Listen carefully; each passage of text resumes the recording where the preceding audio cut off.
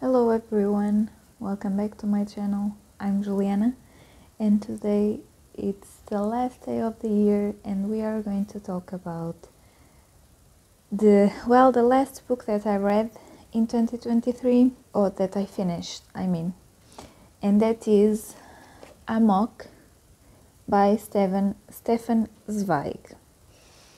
So this is Amok and other stories because this is a Portuguese edition.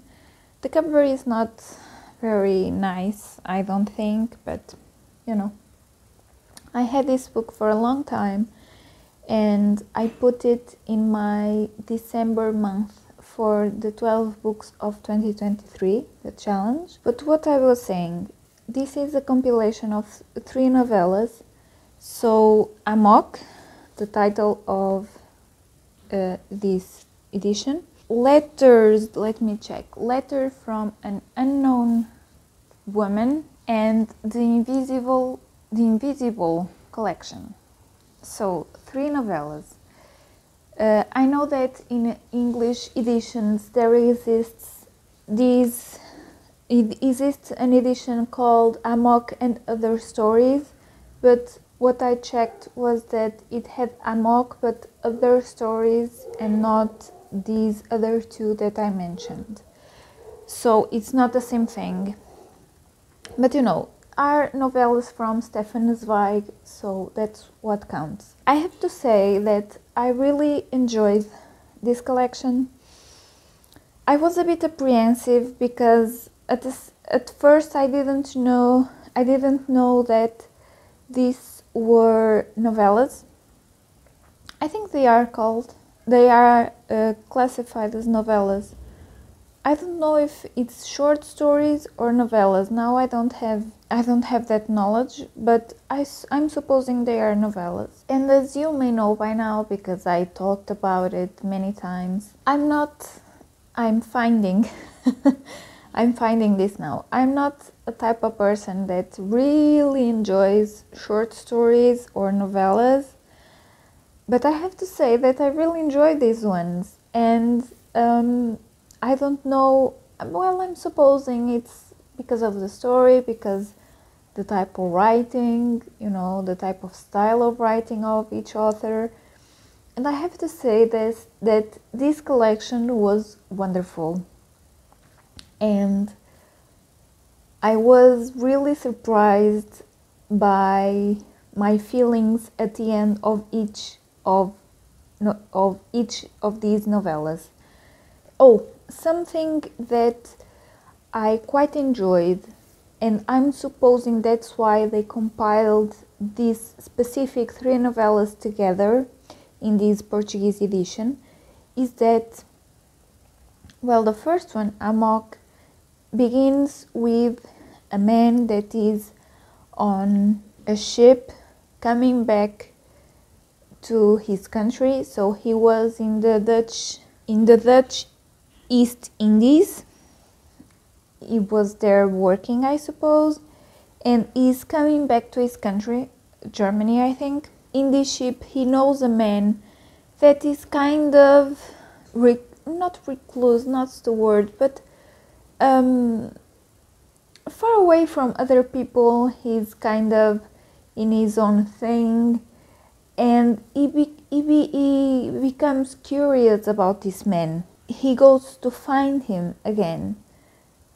And something funny is that the main story is what this man tells him. So, and then the second one, Letter from an Unknown Woman, is that exactly, it begins with a playboy. Not a playboy, we don't know that at the beginning.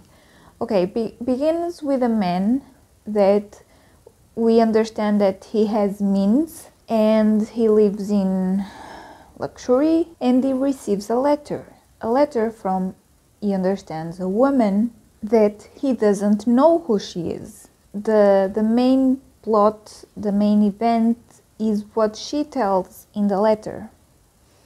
And then the last one, the Invisible Collection, begins again with a this time a train trip, and we began to read about a man that he is in this train, and in the carriage enters an older man that greets our supposing main character, but then this older man begins to tell a story, and that story is the main plot. So it's funny how Stefan Zweig twists the dynamics of the reading experience, and what we began to think are the main characters are actually secondary and not the main focus of the novella. So I found that very curious and very interesting. Well, the repetition of it's not boring because there are only 3 novellas, but it's not usual, at least in my reading experience, it's not usual. I found it quite interesting. But okay, so the first novella, Amok, as I was saying, it begins in a ship. So we have this man telling a story to our supposing main character, and we find out that this man is a medic, is a doctor, and he was working in the Dutch East Indies as well. He was there for 7 years. He begins to tell why he is in the ship. He had some issues in his country because he likes women who are difficult, who deny him, who have a strong personality. Well, we get to understand that, and he refers to it as the soft spot, should we say, and he gets in trouble because of a woman like that in his home country. He steals money from the hospital and he's caught. And then, well, he's fired, and then a rich uncle of his pays for the money at fault. He gets to know that they are calling for doctors for the East Indies, and he applies to it because he received, or they gave him an advancement, and so he was very that was the point that interested him. Well, he goes there, and there he gets a visit from a woman that he understands by the way that she was dressed that she was rich, and she wants something from him, and he wants her to implore him. You know, the type of person that he is, man. But she doesn't do that. And so he becomes infatuated by her. Because, again, she denies him. She doesn't take a vow, you know. And so there's a tension between them, and he kind of proposes something to her, and she again denies him. She laughs at him and she goes away. And then there's a hurricane of emotion that takes place in this doctor, and he chases her, you know, but that's too late, and then some things happen. And then it's a succession of events in a desperation from him and from her. So of course I'm not going to tell what happens and what was in question. You have to read it, but please do so because it's excellent. And you are, well, when you are reading it, you kind of guess what it's implied, but then what happens after, at least I wasn't expecting. His response, you know, how the way he behaved after, it was really kind of ridiculous almost, but that's what makes the story. So there we go.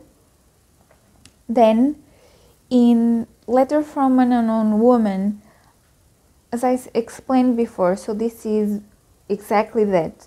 There is a man and he receives a letter from a stranger that we understand is a woman that was infatuated by him since her childhood.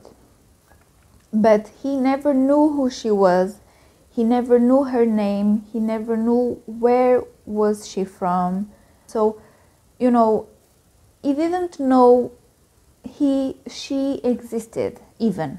Although they slept together, but we understand he was a playboy, so he didn't remember, you know. Then she explains why she's writing him, what happened to her, how was her life, the moment where they met or where they meet. Well, she is declaring herself in a way, but she has a justification for why she's specifically writing him at this moment. Again, I found the writing really beautiful, really well done. It's magnificent. But this one, I found it a bit repetitive, redundant, perhaps. So, of course it's short because it is a novella, but I was reading it and I was like, we get it, move on. But I suppose this was the conception of the author. It was his purpose to be this kind of repetitive, and, you know, because what she was saying, it was kind of the same thing all the way through. But, you know, it is what it is. But I liked it as well, not so much as the first one, because the first one really grabbed me and it was really exciting and you wanted to read what was going to happen. I mean, you know. And the second one was not so much like that, but still was very beautiful in the end. But you know what I said. Okay, so, and the last one, The Invisible Collection. It's funny because it's like you think, well, it's a simple story. Yes, but, well, I didn't came up with it, you know. So it's funny how sometimes the simplest story is so beautiful. And this is about an antiquary. Is that how it's called? Antique dealer. It's about an antique dealer. Again, it's a train. This time a train trip. We begin with what we suppose would be the main character, but then he enters an older man and he begins to tell why he was taking that trip, or why he was in the train, should we say. And this antique dealer went to a poor village to visit an old client that we know, or we began to know, that in fact it was a poor man, but he saved money to buy paintings and drawings, well-known painters and, well, expensive pieces. And he saved to buy those pieces and have an archive of pieces that he thinks will be making a lot of money in years to come. This man is blind, so he has a passion for his archive and his collection, but he's not able to see the paintings or see the drawings. The antique dealer arrives there and he is received by his family, and this client wants to show him his collection, and so he be wondered by the pieces that he has. But then he has confession. This antique dealer is given a confession that disarms him, and he's put in a sensible or sensitive situation. I'm not going to say what it is, but the way that he ends the novella, it's really heartwarming, and yeah, it's simple, but at the same time it's very heartwarming, very beautiful, and I really enjoyed this one. And it's worth your time. So please go and read. If you don't have exactly, well, I'm supposing you won't be having access to these 3 novellas in conjunction, because in different countries, I'm supposing there will be different anthologies or different collections of novellas and short stories by Stefan Zweig. But wherever conjunction you have, I think Stefan Zweig is a wonderful writer, and I think you will enjoy very much his style. And you know, as his novellas, you will be passing through them very quickly. And at least Amok, this one, it's quite an exciting one. And Amok, you will understand what this word means, where it comes from. I have here a post-it to remember it, because that's the passage where the man explains what Amok means, and everything will make sense. So go and read this one. I really enjoyed it, and well, it made me consider my opinion about novellas and short stories. I'm supposing it's a question of luck with the style of writing that you enjoyed the most or not. So yeah, I have to give it a shot more times, so I can find the ones that I enjoy, as anything, right?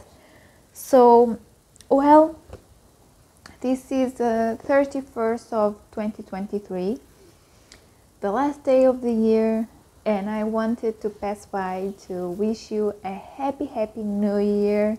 I hope you celebrate it together with your friends, with your family. Well, again, I said this before, but if you are working tonight, I'm hoping you can celebrate even a tiny bit. Push through, you will do it, and you will have other times to celebrate other things. And of course, it's not the same thing as being free, but it's also important to make a living, right? And well, I'm wishing you a happy new year. I hope 2024 will bring success. That's what's important, and that's what everyone is looking for. So I wish you a successful 2024, and I will see you next year.